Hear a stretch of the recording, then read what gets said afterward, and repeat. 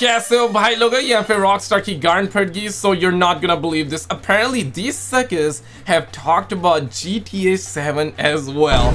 No cap. I will play you this video in this clip. We also gotta talk about GTA 6 trailer 2, GTA 6 Online. These suckers also teased the GTA 6 PC release date as well, which is apparently good news as well. I wanna talk about it, but what the hell is going on with GTA 7? What the hell? Like this video if you just want GTA 6 being a good game. Dislike the video if you hope this game turns out to be like Saints Woke. I don't know, man. Like, some people definitely want to see the world burning, right? So I want to know where you at with it. I just want a good game, man. But check this, roll it. We've got a lot of promising GTA 6 news, so without further ado, let's get straight into it. First off, Take-Two CEO addressed the GTA 6 PC release. The game, which was announced in December 2023, is set to release exclusively on PlayStation 5 and Xbox Series X and S. This announcement left many PC gamers. It's absolutely wild that it's been 6 months, guys. 6 months. Can you actually believe it, man? 6 months, bro. Disappointed, including me, as I've always preferred playing on PC, and it looks like GTA 6 might be the reason to change that. During a TD Cowen conference, Zelnick was asked whether the decision to exclude a PC release at launch was final, or if there was a possibility of a later announcement for the It's 100% gonna be coming out on PC, let's be real. The reason they don't want to drop it like day one is because day one, even the PC Master Race, like getting the either the PS5 version or the Xbox version, and later on, when it comes out on PC, they want suckers to be buying again. And make no mistake, they're also gonna be having the real next-gen version for the PS5 Pro as well. We're hearing that PS5 Pro is gonna be coming out by the end of this year, so make no mistake, like GTA 6 is gonna be playable on the PS5 Pro, but I wouldn't be shocked if like a year or 2 years after GTA 6 release, they make like a real next-gen version for the PS5 Pro, which runs at 60 FPS. Because what we're hearing is that day one, the game is gonna be running at 30 FPS, guys. It'll be what it be, man. It'll be what it be. Like the video if you want the game at 60 FPS, bruh. Dislike if you're happy with 20 FPS struggling on PS5 platform. And he replied, it doesn't seem to me that either would be set in stone, but Rockstar has an approach to platforms which we've seen before, and they will make more announcements in due time. So Zelnick's comments suggest that Rockstar is likely continuing its tradition of console and PC releases, as they have done with previous titles in the series. He also hinted that the gap between the console and PC release for GTA 6 might be shorter compared to previous games, saying, I do believe that the right strategy for our business is to be where the consumer is, and historically what this company has done is address consumers anywhere they are, on any platform that makes sense over time. For now, both Take-Two and Rockstar are focusing exclusively on the PS5 and Xbox Series for the fall 2025 launch of GTA 6. I can realistically expect GTA 6 coming out on PC like a year later, bruh.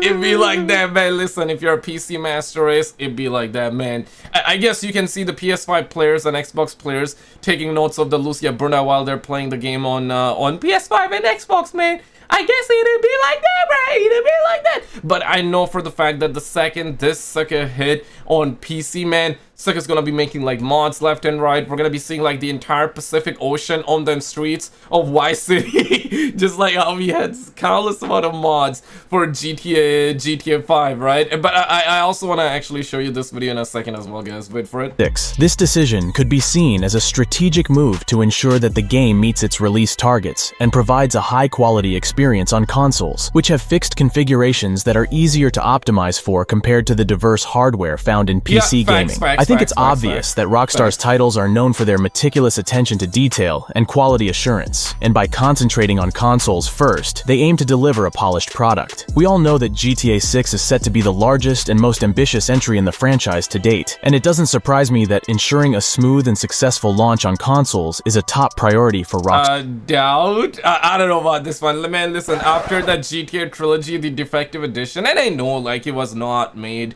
by Rockstar Games directly, but in this day and age, like, don't video games comes out like unfinished, don't video games come out full of bugs at launch, don't video game comes out broken, you know what I'm saying? You know what I'm saying? Now, with jokes aside though, with Rockstar Games, Rockstar has been very good, right? Like, I have to agree, credit where it's due. Red Dead Redemption 2 was a masterpiece, and the game launched with barely any bugs. Doesn't mean that GTA 6 is gonna launch with no bugs at all. Every game has bugs, and that's not the issue. The issue is when the bugs become game breaking, and when the quality is also piss poor. I don't think with GTA 6 that's gonna be the case, but of course time will tell us for sure. But realistically, Rockstar has a very good track record. I'm just hoping the game comes out 60 FPS. I hope they do not make Jason a sim.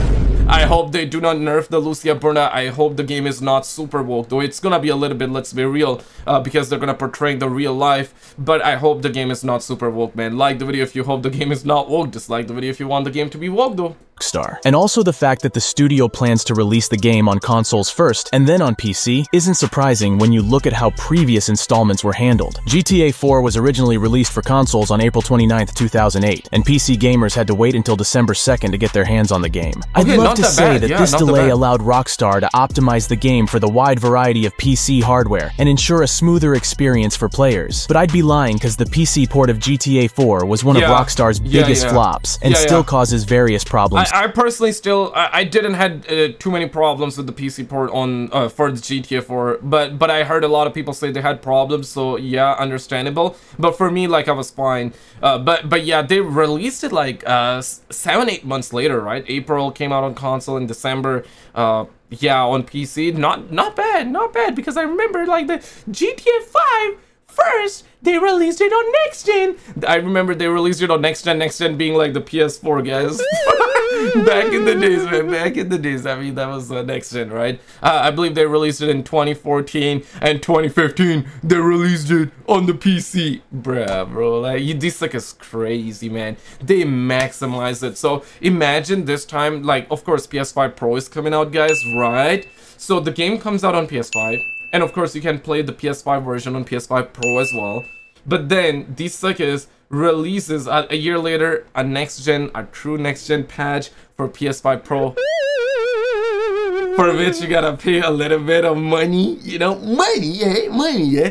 I don't think this time we would have to like buy a real next-gen upgrade for PS5 Pro, because PS3 to PS4, you see PS3 and PS4 different consoles, but PS5 and PS5 Pro, same console. It's just like the Pro version, which is gonna be slightly better, right? So I don't think they're gonna do it, but what if? I'm just saying, man. I'm just saying, what if they do it, though? What if they do it where we have to buy the game again, though? Yeah, exactly. What if, right? What if? And if that's the case, bruh, this is gonna start WW5, because, you know, after the fact, they drop it on the PS5 Pro, these suckers gonna wanna release it on PC as well, guys.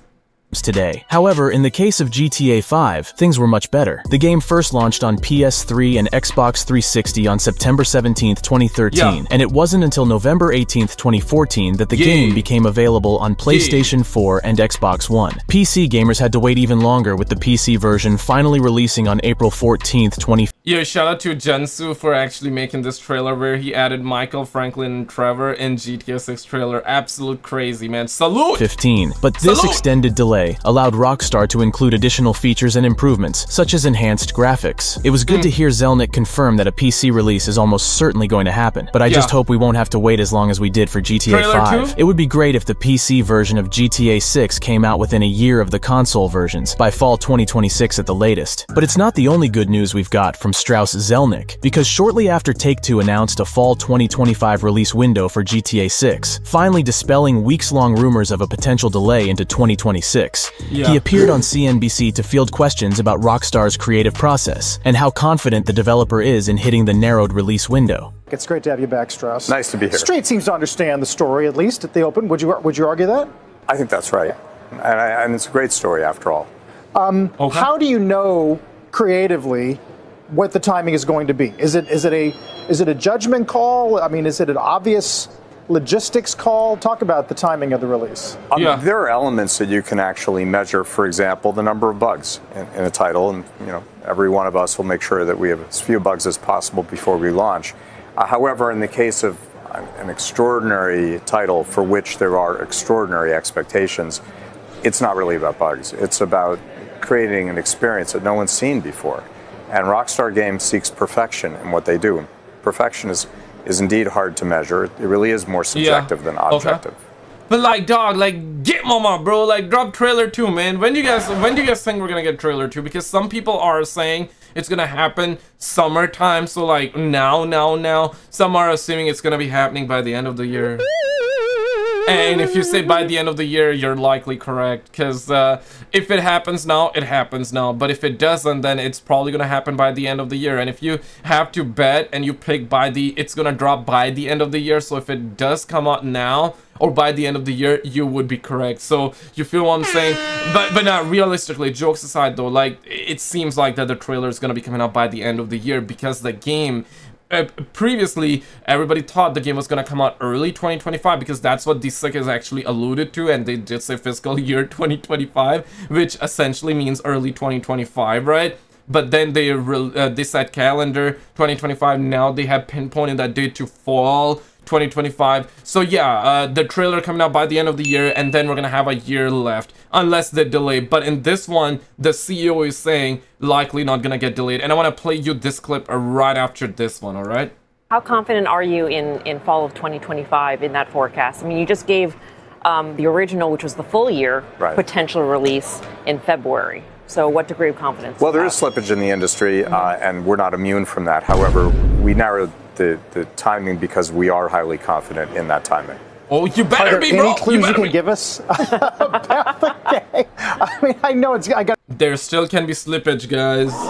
Yeah, slippage basically means it can still be delayed, man. It'll be what it be, bruh. But, okay, looks like they're confident. Looks like very careful. Yeah. But there must be some way to characterize what will be different and new for a consumer. Well, look, the trailer's out there, and the trailer broke the internet. So I recommend, if you have a question, go watch the trailer again. It's awesome. It actually does tell you what's new and different. I think it's pretty clear from his comments that Rockstar is deeply committed to quality over speed, but I hope this is... and I want to play you this one as well, because they were talking about GTA 7, guys. If you do have Twitter, I would definitely love to have you. Link should be in the pinned comment below with my Instagram, Twitter, Twitch, all my YouTube channels, even the secret link. Yay! Secret link as well, secret link as well. But I want to play you this video. Roll it. If you look out, if you look out, I don't know, we're not even on GTA 6 yet, but thinking about GTA 7. Well, I just wonder if I'm not going to go there, but no. Well, I imagine a few things are probably true. One, Rockstar would probably not prefer to have another 12-year gap between major iterations of their franchise. I hope so. Two, I imagine they have really big ambitions for the live service component, which you guys haven't talked about yet. But I'm sure with everything they learned from GTA Online, they're thinking about how they can make it even bigger and better. They better not have like crazy plans for the live service, bruh.